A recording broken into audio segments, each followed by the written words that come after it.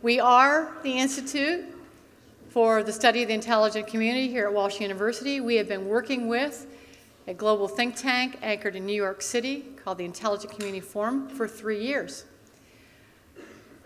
2 years ago, we established this institute, the first of its kind to put legs on the ground for this organization, and last year we had our first symposium. So we follow through with today after hearing the challenge and the hopeful solutions that were offered by our 3 thought leaders, and we move to the promise. Suneet Singh Tuli, the founder and CEO of DataWind Limited, responsible for its overall vision, its strategy, and execution.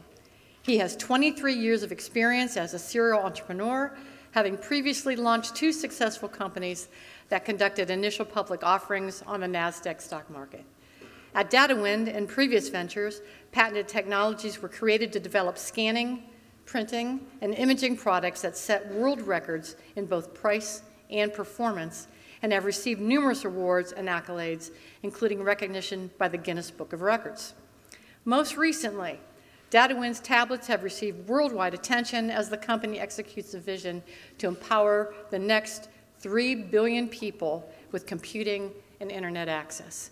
On November 28, 2012, DataWind's Akash 2 tablet computer was launched at the United Nations by the Secretary General Ban Ki-moon. Suneet has been recognized by Forbes magazine in 2012 Impact 15 list as a classroom revolutionary, using innovative technologies to reinvent education globally.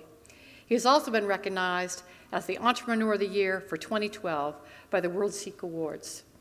DataWind has received many awards, including UK's Most Innovative Mobile Company for 2012 by UK Trade and Investment, and the Technology Achievement Award by the Indo-Canadian Chamber of Commerce. In addition to speaking at numerous universities, Suneet has also spoken at the Internet Freedom Conference in Stockholm, the Beyond Access Conference in Washington, D.C., and the Digital World Conference in Dhaka. Please welcome our 2013 Global Symposium keynote presenter, Suneet Singh Tuli.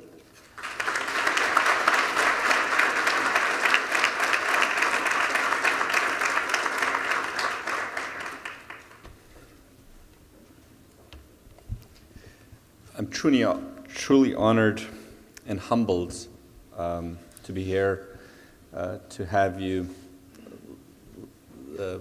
allow me the opportunity to tell you my story, what we're doing, and the fun we're having doing it. My family generally refers to me as an optimist, and I don't believe that that's necessarily my nature, except when I sit through the kind of stuff I've sat through this morning, you have no choice but to be an optimist. I have great hope for humanity, and I believe the kind of people we saw this morning and the kind of work that they're doing and the kind of people that I've had the opportunity to interact with in the audience make you truly believe there's great hope for humanity. I just think that there's no room for pessimists left in this world.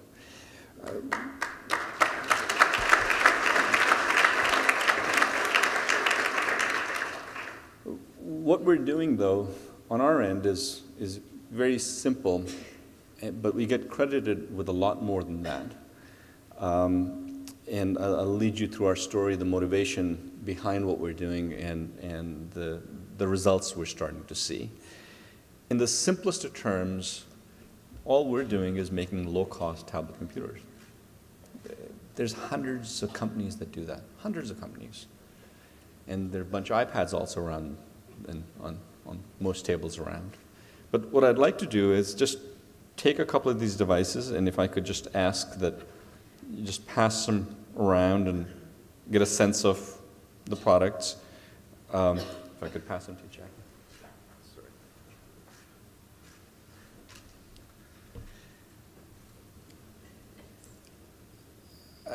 I read a study a few years ago that really made an impact on me.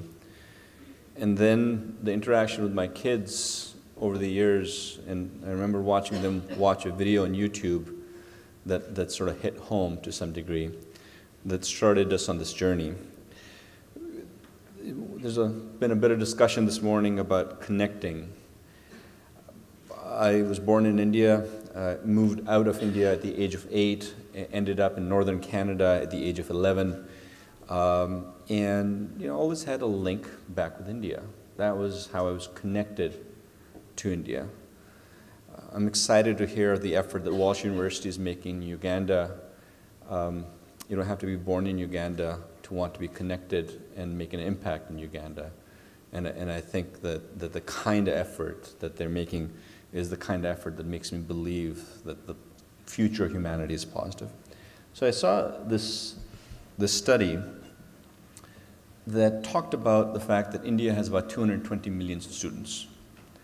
And then they did some modeling around it, and they said, well, let's start looking at how many kids drop out of school at different age groups. Grades 5 to 8, 43% of the kids drop out of school. 43% grades 5 to 8. Grades 9 to 12, 68%. And they extrapolated that, and they said, if that's the case, how many kids out there are not in school? Because that's not the kind of figure that the Indian government or Indians wanting to feel proud of India would ever want to highlight, but that number comes to about 360 million. Can you imagine 140 million kids that are not in school? I saw my kids watching this video, and even though it's in Hindi, you'll get the sense of it. They had searched on YouTube, Indian teacher funny, and it's like the waving cat or the other kind of videos you get on YouTube. There's a genre on YouTube, but Indian teacher funny.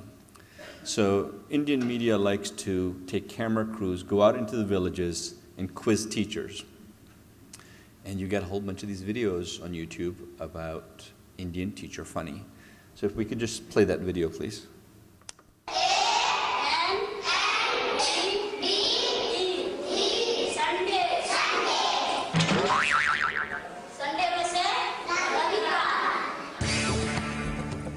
अब जरा Apple और mango की spelling भी देख लीजिए।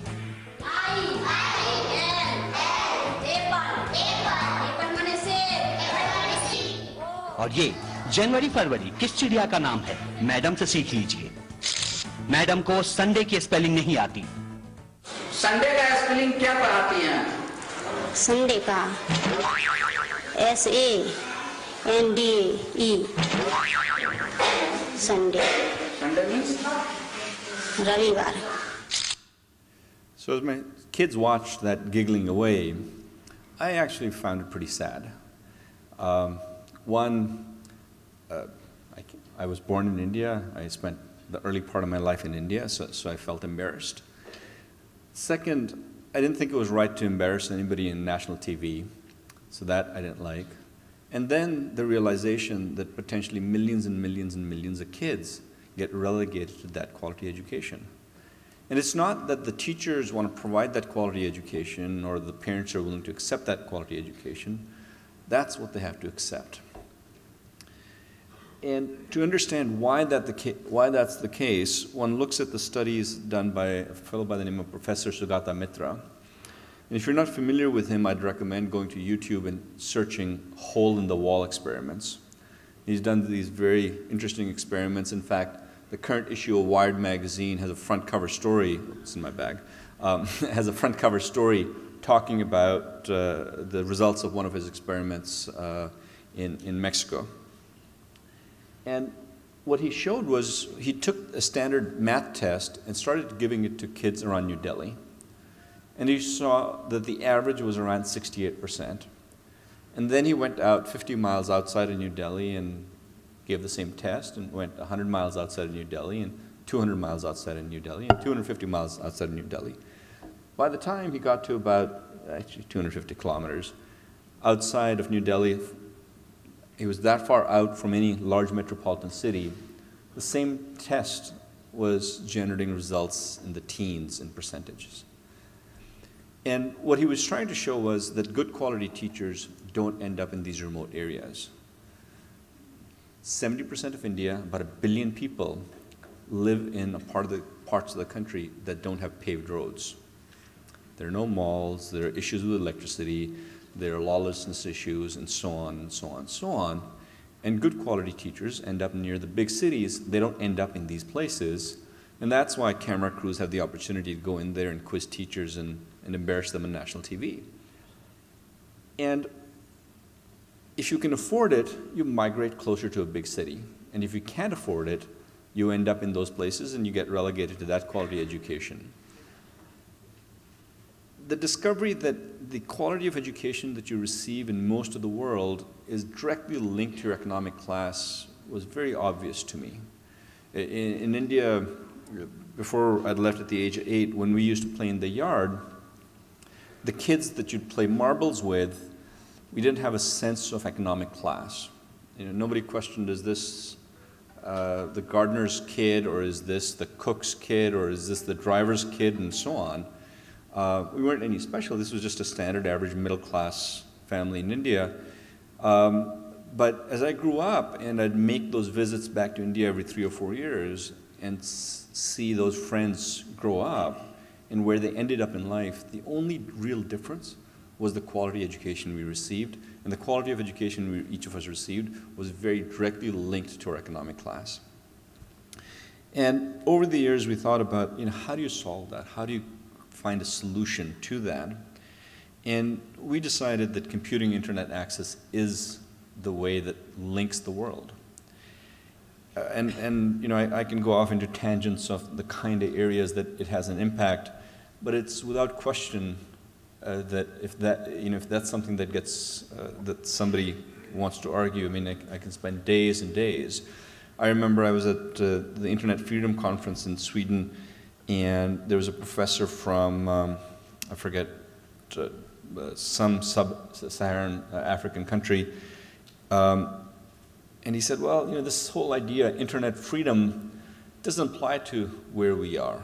We got these 32 other problems that need to be solved before you get there. Until we have democracy and the freedom to speak and the freedom to exercise our religion and so on, freedom of the internet is an irrelevant kind of thing. And I thought to myself, I said, you're wrong. You're so wrong. We've seen the internet helped overthrow a dictator in Egypt with the Arab Spring. Nobody from Silicon Valley is going to come down and try to figure out the problems that exist in many of these parts of the world. We've got to figure out how to educate the kids in these parts of the world, connect them to the world, and the internet will allow them to get educated to a level that allows them to find solutions to the kind of problems they face.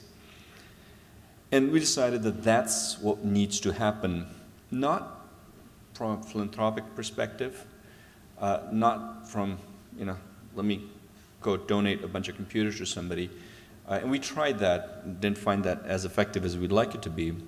We decided that for it to scale, it needed to be a business, and it needed to be a profitable business that would work in those parts of the world.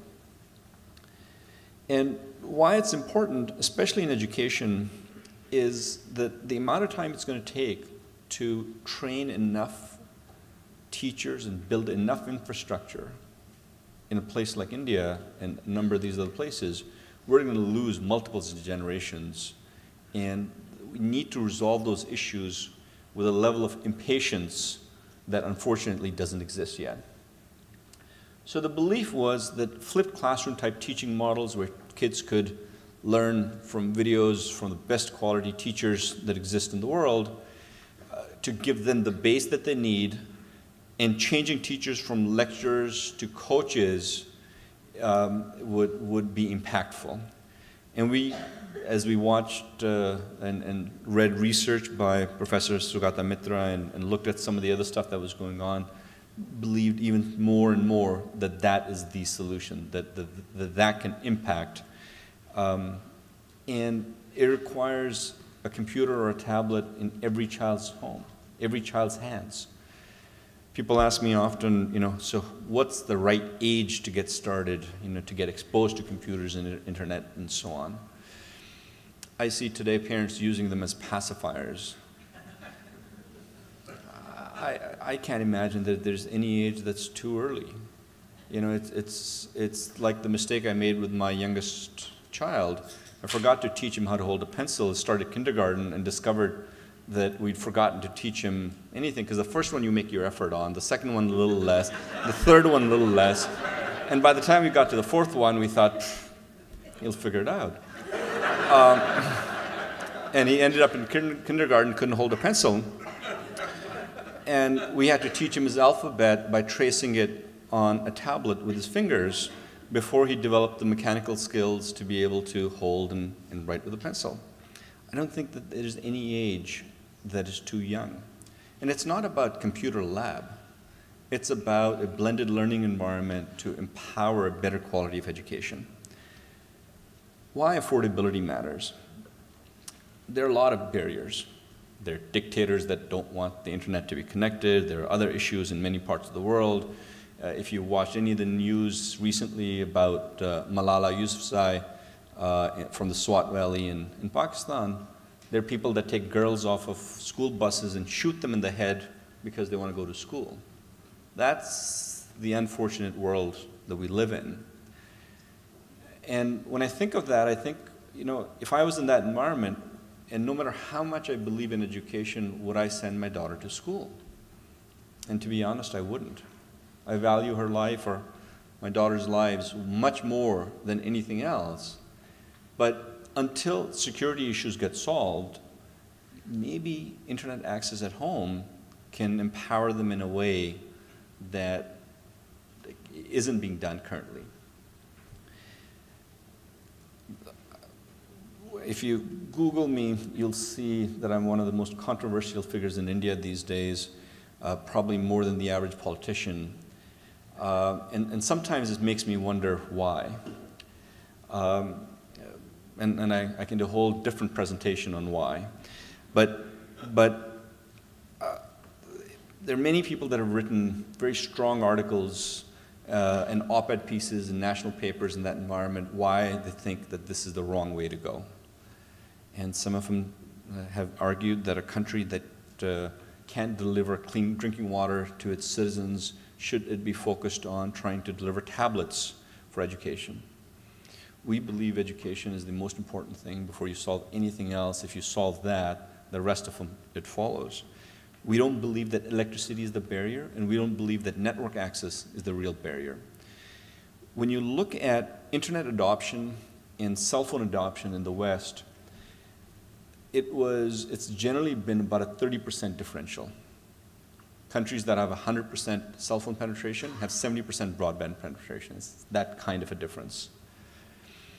When you look at India, you have 900 million people that have access to cell phones, that use cell phones, and there are 13 million broadband connections. 900 million versus 13 million. Why is that gap there? When you look at global adoption of cell phones versus global adoption of internet, and as that chart sort of shows, as that expanded beyond the richer developed world, that gap started to increase, and today that gap is about 3 billion people. So 3 billion people in the world have access to cell phones. They have figured out how to charge their cell phones. They have access to some form of a network to talk on those cell phones. But they don't have access to the internet. And I asked the question, you know, if you're stranded on a deserted island, cell phone or internet, what do you choose? And when I ask engineering classes in universities, internet without question. I don't think I've ever had one that has said cell phone. When I ask MBA classes, you get some that do cell phone, and I say you're failed, and I just ask them to leave. Because the internet encompasses the cell phone. You know, the internet encompasses Skype and other forms of communication, encompasses everything you can do. And until they come and rescue you off that island to figure out which berries are good to eat and which are not, you need the internet for that too. So why do 3 billion people not have internet access? And it's not literacy, it's not electricity, it's not network access, it's about affordability. When the cell phone got down to $20 and $30 in the Indian environment, the guy who drove a rickshaw in the hot Indian sun decided he could afford it. It was useful for him from a security perspective. His family could find him when they needed to find him. He printed up little pieces of paper with his number on there and handed out to people in the community and said, hey, I'm your local rickshawala and you can come call me when you need to. So it helped commerce. It was affordable. In fact, in the early years, I remember people would ask the question in a country like India where there's 30 million landline phones out of 1.2 billion people, who's going to teach them how to use a cell phone? You're never going to get big adoption of cell phones because they're never going to be able to figure out how to use a cell phone. 900 million people and 38 billionaires that industry created in the last 10 years, they've been proven wrong. So we believe that if we can resolve the issue of affordability, resolve the issue of cost, that internet adoption will take the same path. The question is, so what's the right cost? What's the right price for a computer and internet access? And where do you need that to be? So we did a study internally, and we looked at the US market and tried to look at what the cost was at different times in the adoption of the PC and when it really took off. And we discovered that in about 98 and 99, PCs really took off in the US when the average cost of a PC dropped below $1,000, and for the target customer, it was a week of salary or less. We said, that's it. That's our answer. We've got to figure out, in the part of the world we want to focus on, for our target customer, how do we get to a week of salary? Now, India has 1.2 billion people. A week of salary for some people is $1 million a week, and for some people it's the other extreme also. So we did a study. We looked at the different economic classes and we broke them up. And that sort of pyramid I generated from Excel. And what happens is that the so-called rich, those that have above a $2,500 a month income, there's 16 million of those, and that out of the 1.2 billion becomes such a small dot that you don't see it. So the pyramid, that's why it shows only 3, not 4. There is a 4th one up there. But to get to the bottom 2 layers, to get to that billion people, we discovered that the right price point has to be below $50. We've got to figure out how we can create computers below $50 and be able to deliver them profitably and scale that as a business if we want computing internet access to grow. And it wasn't just for the sake of the benefit it would create. This is a for-profit venture. We wanted to figure out how to go after a market that Apple and Samsung weren't going to go after, that had potential, and find what barrier existed for that market and resolve that barrier. So we tried and started focusing on how to create $50 and sub-$50 devices. To do that, a number of things happened over the years that actually helped us get to where we got to. Google happened. Google decided that the world will move to a mobile environment and decided that they wanted to create an operating system out there for it, and decided they wanted to make money off of advertising, and decided they'd give the operating system for free, and they'd let anybody make chips on that operating system. So while we were used to just Intel and AMD making CPUs, but 3 years ago, 200 different companies started making chips around the ARM architecture. The first iPad used a microprocessor that cost Apple about $35.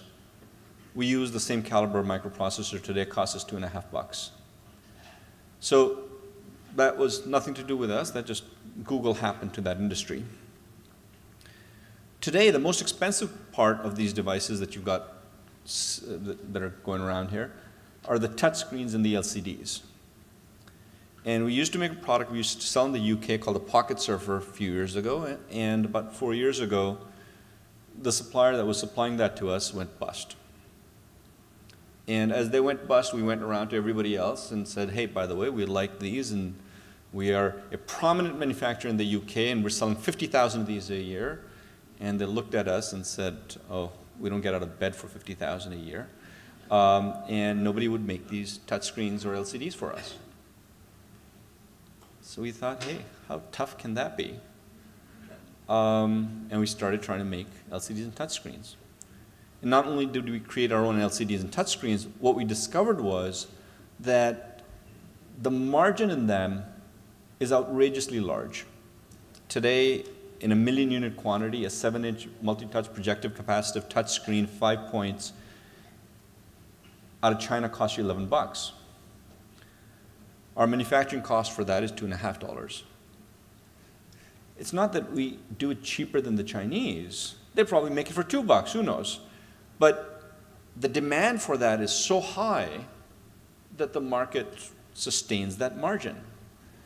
And if we were smart, we'd just say, hey, let's get in the touchscreen business and go sell a bunch of touchscreens, except we decided that the market and that gap will go away, right? Whenever you have this kind of disparity, then a bunch of guys come in, try to create that, and that margin goes away. Surprisingly, 3 years later, that margin hasn't gone away yet. But we decided that we would get rid of that margin, try to make a less expensive device, and put that out to market. And so we give away that margin, in essence, by trying to create lower cost devices in the LCDs and the touchscreens that we manufacture. And we don't make them in China. Nothing wrong with making them in China. We actually assemble them in our products in China. We make them in Montreal, and we ship them to China for assembly for the finished product. The question always comes up, as you do this, you know, is it good enough?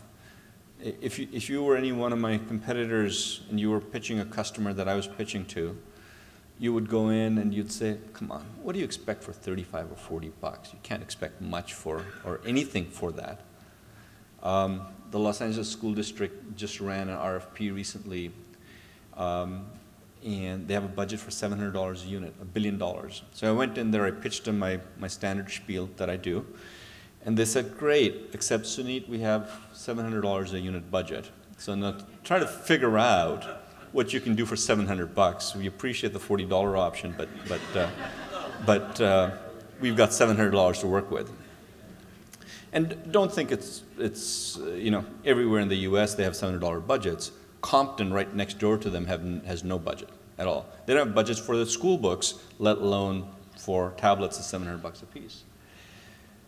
For us, optimizing design for our target market was very important.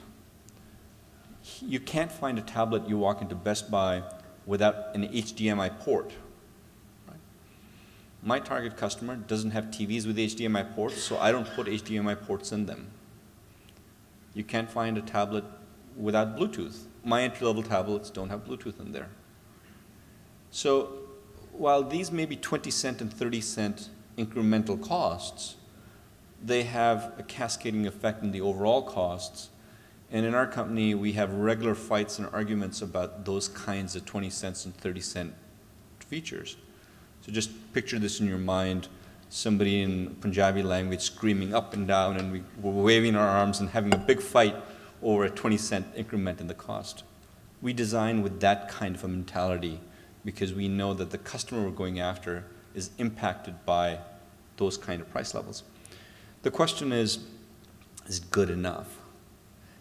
And somebody asked me, so what's the real innovation? You get up all these places, you've been getting an audience with a bunch of world leaders, and the UN Secretary General is launching your product at the UN. There's no innovation. All you're doing is making a cheap device. I said, well, the innovation is in the good enough. It's the disruption of the good enough. Nobody sees that 3 billion person market. And do you want to know how I know they don't see it?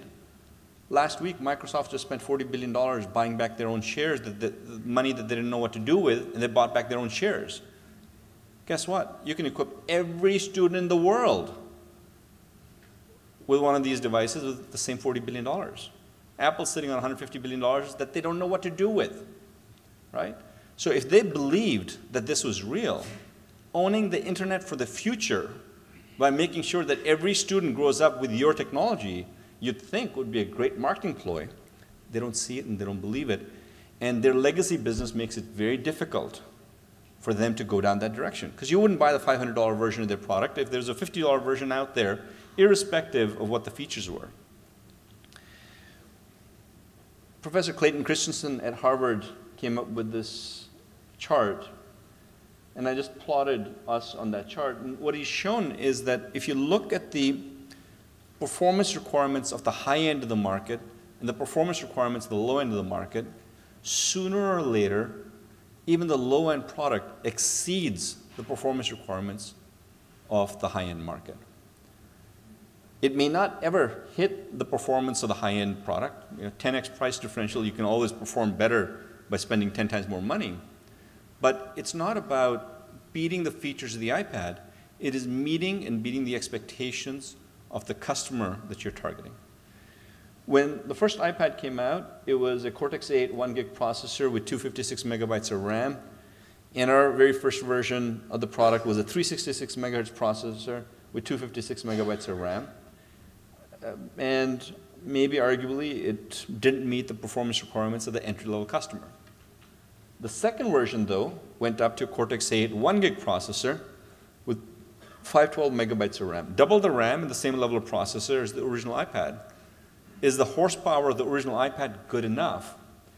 I've delivered 100,000 of those to the Indian government at around $40, out of which I've been paid about 36 so far.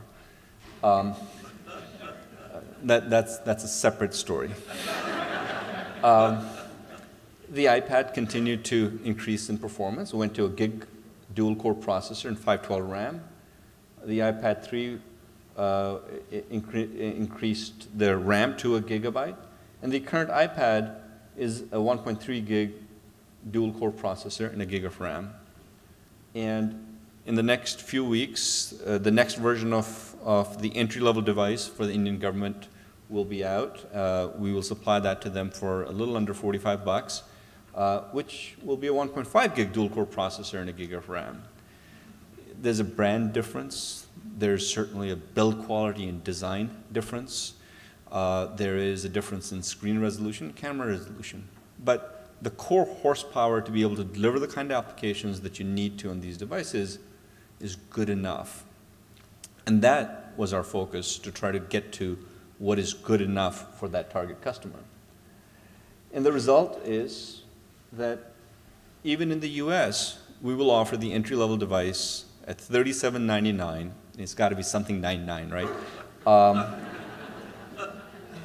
That'll have the same level of performance as the original iPad, so that if the schools in Compton can't afford iPads, that they have another solution. But it's not just about the low-cost device. It's about delivering the internet. To us, that's the big area of focus, and that's the big area of research for us.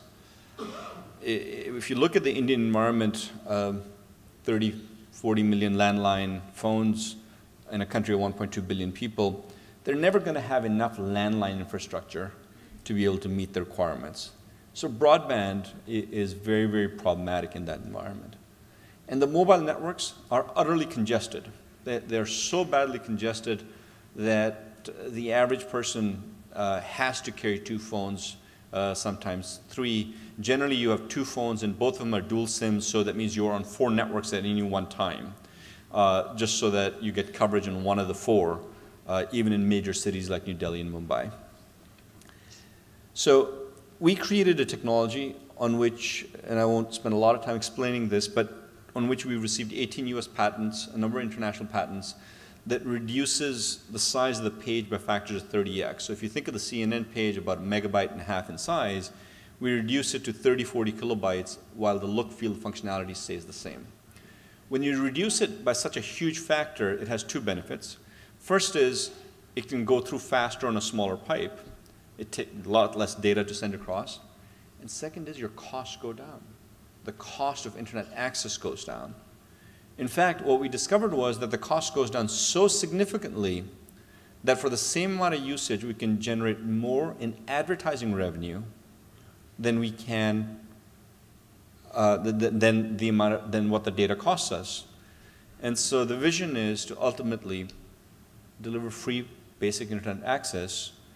And free is never free. Somebody's paying for it. Google delivers search for free. Google makes more money than all of the Indian wireless operators put together delivering free search. So we said, that makes a lot more sense than trying to figure out how we're going to collect $2 and $3 on a monthly basis from individual users. And to us, one of the other aspects that was very important was the realization that between the cost of manufacture and the customer price, generally there's a 3x multiple.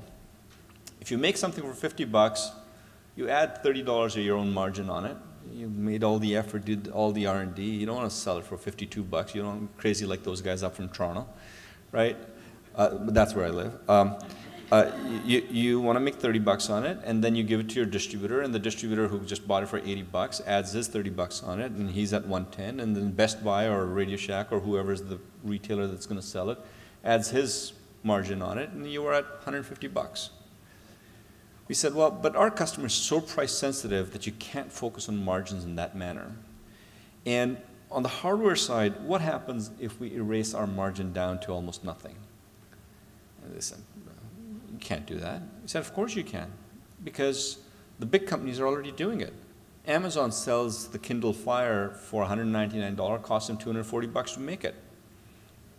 Why do they sell for about $40 less than what it costs them to make it? Because they know that the average user will use enough, download enough books within the first 3 or 4 months, they'll make up that difference. It doesn't matter. We can't afford to lose money on hardware, so we make a little bit on hardware, but we don't focus ourselves just on hardware. Hardware and hardware-related revenue streams for us are less than a quarter of our total bottom line. We make money on network services, content apps, and advertising. And that becomes even more important. And we do direct to consumer. We don't go through multiple tiers of channel, we just do direct to consumer. If anybody doesn't believe that that model works, Amazon is proof that that model works. There's a significant portion of the population that is willing to buy directly off of catalogs and home shopping and the internet, and even in the Indian environment, surprisingly even in the Indian environment. So we decided we would go after customers in 2 ways. One is we would evangelize governments and others that broad-scale deployment of technology can be impactful. Second is we'd figure out how to generate public awareness of our solutions, and we'd just offer them directly to the consumer. And we'll eliminate multiple tiers of margin that exist in that environment. And we'll focus on the recurring revenue stream. We'll consider a relationship with the customer over a couple of years instead of just having bought a product and that's when the relationship ends. The free usage model is very important for us, and we believe we can generate enough tiers of value-added services to actually offer that. And we're going to experiment before the end of this year in India. So the entry-level devices you'd be able to buy, including duties and taxes, in the $50, $60 price point, but basic internet access will cost you nothing on top of that. We're going to try experimenting that even in the US sometime next year at about $20 a year for basic browsing, and see if we can bundle that into the cost of the hardware and see what kind of reaction we get.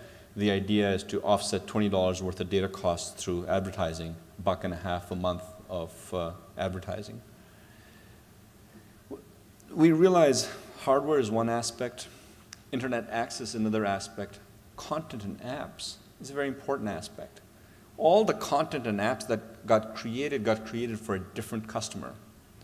But our customer isn't somebody who's traditionally been on the internet, so you've got to think of different kinds of apps, and you've got to try to figure out what kind of content will be appropriate for that customer. So we decided we'd start launching contests. So we partnered with the United Nations, and we did a global call for socially responsible apps that would empower women, and got almost a negligible response. Okay, interesting, who cares? And we said, no, we got to explain. This is not for charity. There's a huge money-making opportunity, and we got to figure out how to get to people that would be entrepreneurial and realize that lots of these are going to go out. The next 3 billion people are going to get on the internet, and the opportunity isn't going to be the guy making the devices. You don't think of, remember Gateway and E-machines and Compaq and so on? It's Microsoft and Google, and the guys that own the platform, that own the customer relationship, are the guys that really own the business. So that's where the opportunity is. So we decided what we'd start doing is continue along that and start doing hackathons. Get universities engaged, get students engaged, do collaborations between universities in different parts of the world, teach kids how to code, and come in, inspire them about the opportunity, not from the social good perspective, but from the opportunity perspective, and see what happens. In fact, there's a hackathon coming up next weekend in Mountain View. The reason we wanted to do some hackathons in Silicon Valley is getting across this barrier of is it good enough? And we'll have a couple hundred kids, we'll teach them how to code over a few days, and then they're going to try to develop apps. And we're working with universities and others in different parts of the world to think from that perspective also.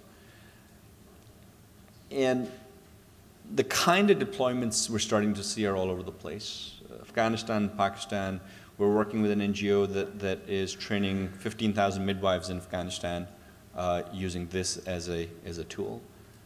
We did a contest in India, and the challenge we posed to these students was, if you have a guy who sells fruits and vegetables on a cart, fruit wala in Indian terminology, who has very minimal levels of literacy skills, has some numeracy skills, can you justify this as a commerce tool for them? So you've got to create a application that has such a rich graphical user interface that they can use it without having great literacy skills.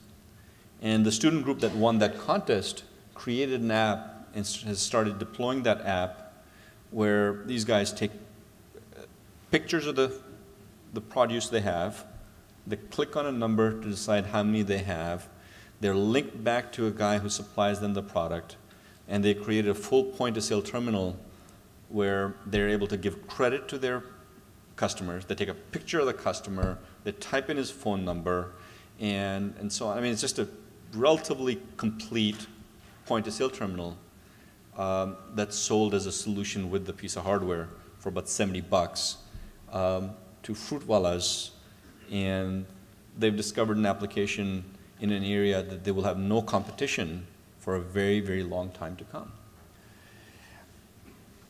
I have a friend at Harvard who supports a girls' school in Uganda, and she said, you know, I want to figure out how to get some computers in Uganda. Would you donate some computers? I said, well, I'd donate some tablets if we figure out how to teach them how to code.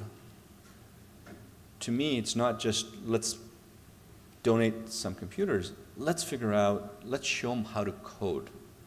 And so the Grace Villa School for Girls, Home for Girls in northern Uganda, teaches coding and has field reporters that go around with tablets. And you don't know how empowering it is to be able to take a video and write something and put it out on the internet and know that there's nobody between you and potentially billions of people who would read what you've just written. We think that that's very powerful. We started in the Indian market. Initially, the Indian government at the end of 2011 announced this project, and we were very lucky that they agreed that this kind of adoption, this kind of deployment needed to happen. The market was 250,000 units a year, 80% owned by Samsung and Apple. And generally what the rest of the industry does is they fight over the remaining 20%. You're not going to offset Samsung or Apple in any part of the world. They're going to own 80% of the market. But our market wasn't their market. Our market was a very different customer than what their market would be. You know, our market is a customer who it would be 3 months worth of salary to buy an iPad. But we just thought, hey, we're going to try to hit 50,000 units a year in India. We've been in the UK for 4 or 5 years. That's what we're doing there. That's the number we're going to do in India, 4,000 units a month.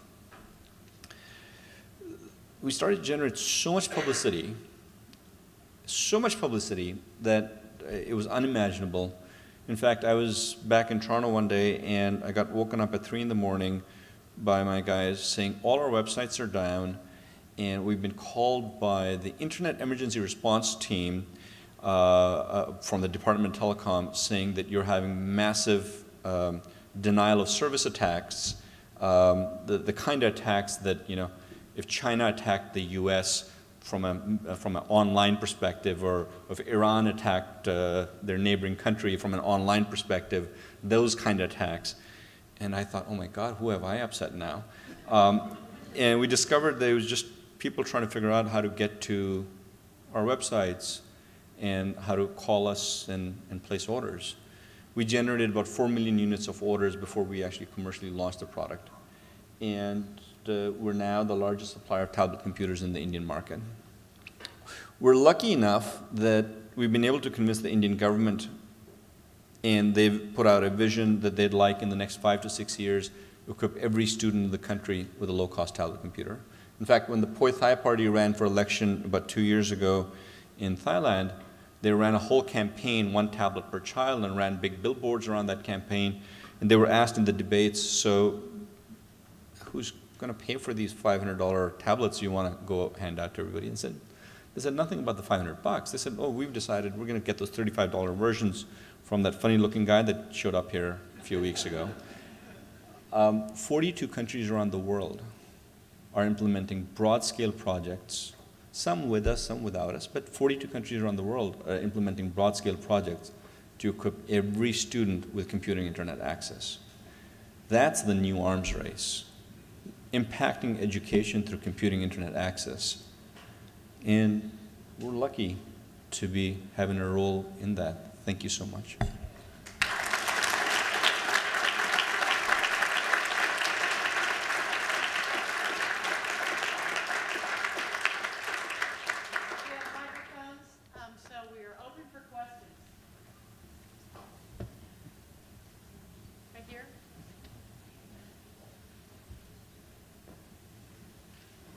Thank you.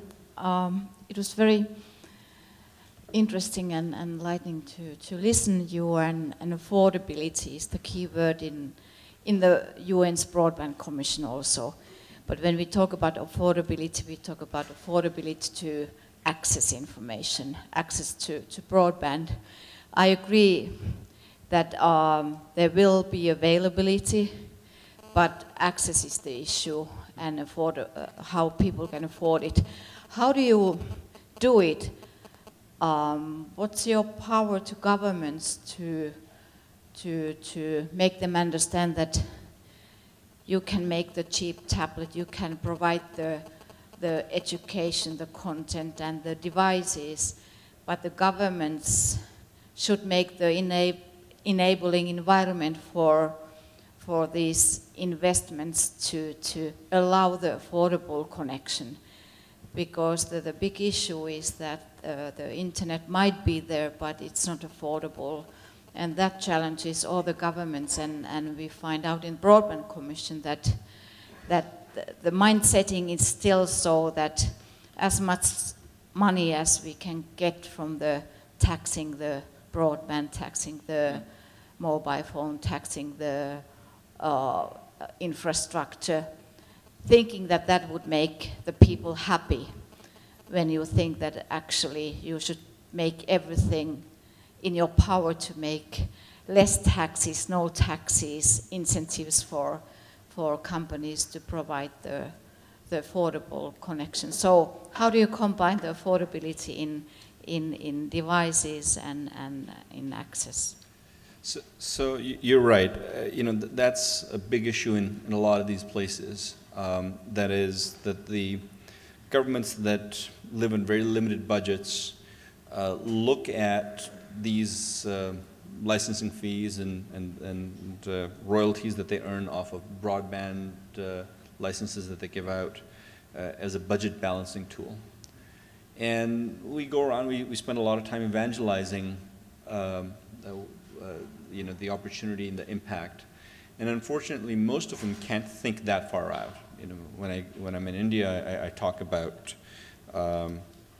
look, the incremental benefit that you have is just this, and the improvement in the GDP when X number of new people get on the internet is so much more, and the ROI is very short term, and so on and so on. Some of them get it, some of them don't. And in the markets we focus on, we continue persevering by trying to convince them, sometimes by trying to scare them. I'll give you an example. I had the opportunity to meet with the education minister of Greece. And he said, yeah, okay, cool. You know, we're focused on other things right now. We'll come back to what you're doing in a few years. We're trying to figure out how to stave off bankruptcy for the country. You know, this is not a big focus for us. And I explained to them that Turkey just launched the Fatih project, 11.7 million tablets in the next 3 years, and every student is going to be equipped with it. And if you know any of the background between Turkey and Greece, you know, they are not always the friendliest of neighbors. And I said, 5 years from now, you're going to have gone through your austerity measures and the rest of it, and you're going to have stabilized your economy, and you're going to say, now we can stop cutting back on schools and after-school programs, and, you know, we don't need to think of all the cutbacks that we've done in those last 5 years. And you're going to have to compete with a world where those kids have grown up with all of this. I think that similar to what we have in business, where we have mentors, in countries you need to have mentors and examples to see what's happening. Africa is a prime example. Rwanda has agreed that they will implement a 4G network, LTE, and they will make it accessible to any telecom operator in the next 2 years. And they want to be the Singapore of Africa, right? I want to figure out, how do we make Rwanda succeed so well so that every country around there looks at it and says, hey, why not us? I think that's very important. How we were able to do it in the Indian environment was, we said, look, we said this to the federal government. One of the largest operators in India, the third or fourth largest operator, is a company called BSNL, which is the telecom operator, which is the government incumbent operator, 150 million subscribers, and loses a lot of money, right? And we said, you've got all of this network and it's sitting there. And we convinced the government and we convinced BSNL that you've got all this network is just sitting there that has no usage. What if we can guarantee you at least this much usage off of each user? And the only thing is, we don't want 2 gigabyte plans. We want 20 megabyte plans. You know, we want to be able to structure it in our own manner. And they did a pilot this summer. And based on the kind of results they received from the pilot, I'm confident that before the end of this year, I will launch free mobile access in India, because I've been able to get wholesale data access and parse it in the manner that I want. I think the ongoing need to evangelize this is very important. I think the kind of stuff that Carl Bildt does when he talks about internet freedom and unrestricted access, I think the kind of work that the ITU does on an ongoing basis to try to convince that these short-term budget balancing things are more detrimental to your economy and your country is necessary, right? And we have to continue doing it. But the moment we get a few cases and points that we can point to in each of these regions, in Latin America and South America, I think Uruguay is going to prove that. With the kind of effort that they're making, I think in Africa, Rwanda is going to prove that. In Southeast Asia, I think Thailand is going to prove that. And this is not in 10 years from now. This is in the next 2 years, you're going to start to see, you know, real impact from the kind of efforts that they're making. And the moment you start to see that, I think you're going to start to see a different kind of race. Okay. Thank you. That's what we are trying to do in the Broadband Commission. And the president of Rwanda, Kagame, is the chair of our commission. So proves that's the point. Yeah, that's I think fantastic. that it's very important for the to be an example for the whole world.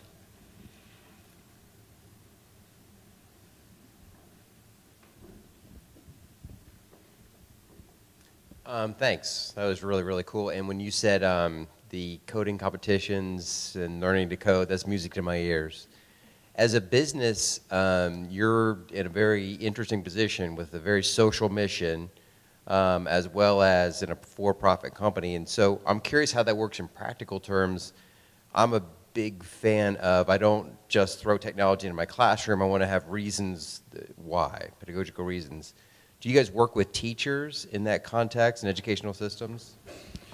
We do, and you know, one of the biggest issues I have is last Christmas Eve, I got woken up to a half-page article on us in the New York Times, right? Should be very happy with a half-page article in the New York Times. But it trashed us.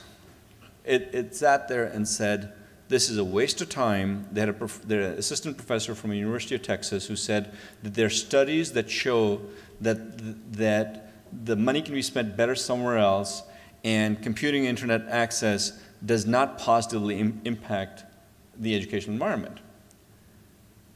And I thought, hang on, what studies is he looking at? And guaranteed, maybe I can find studies the other way around. So I discovered he was looking at a study from 1998, and the average cost of a computer and maintenance of a computer was about $4,000, or actually 96, I think, was about $4,000 a year and so on. And in an Indian environment where you can pay a teacher $2,000 a year, do you want to spend $4,000 on one computer that's going to be obsolete at the end of the year, or do you want to pay for 2 teachers? I'd pay for 2 teachers, without question. He's not talking about today and $40. So the academic research on the impact that this has is not there at the level that it needs to be. And so we do 2 types of things. One is we work with institutions that teach teachers and try to get them to start thinking from a different perspective and try to think of a blended learning environment where you're prodding and engaging students in a different kind of way and so on, and to do research. But the research that we need isn't the high school in Canton, Ohio. The high school in Canton, Ohio is like the high school that I went to, and you know, 78 US patents later, 2 public companies later, I'm okay with the kind of education that I received. I want to look at the school that video, those kids go to, and I want to show that that's where the impact is. You know, that's the sort of, in my business, the low-hanging fruit. That's where the biggest opportunity is. And again, it's not just there. The reason we did this in Silicon Valley is that there's Palo Alto and there's East Palo Alto. You know, in Los Angeles, there's the Los Angeles School District, and then there's Compton. There's enough areas in the US where you can say, hey, can I engage kids with this? Can I get them more interested? Can I make learning fun? Can I, you know, equip them to a better quality education? Because the good quality teachers won't go in some of those places. Right? So that's an important area. That kind of academic research is very, very important to be able to do controlled experiments to show, yes, it's useful. I run a business. For myself, I don't need to do any research. I asked my oldest son recently, who's in the last year of high school, getting ready for university, and I said, you know, I've seen your schools have been doing lots of different kinds of experiments over the last few years, and what do you think is the most innovative thing that's happening? And he said, and he thought about it for a few moments, and he said, rewind and pause.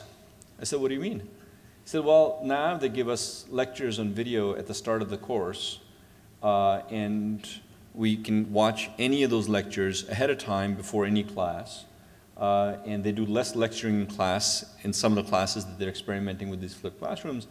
And if there are concepts that take me a little longer to comprehend, the fact that I can pause it and rewind it, which I couldn't do before, off of, you know, the not having those kind of resources, to me, that's very impactful. So to me, I don't even question the impact it has. I know it has, and I know that there's demand for it, right? So if it has a positive impact and I know there's demand for it, that's enough of a motivation for me to move forward.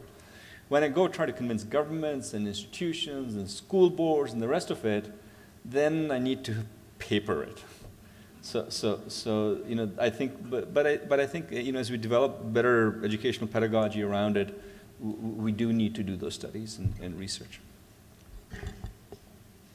Well, Suneet Singh, we are excited by your achievements, but certainly are in awe of your mission. He brought us a few devices with prompts to leverage those to do more and make you proud. Thank you so much for gracing us and being our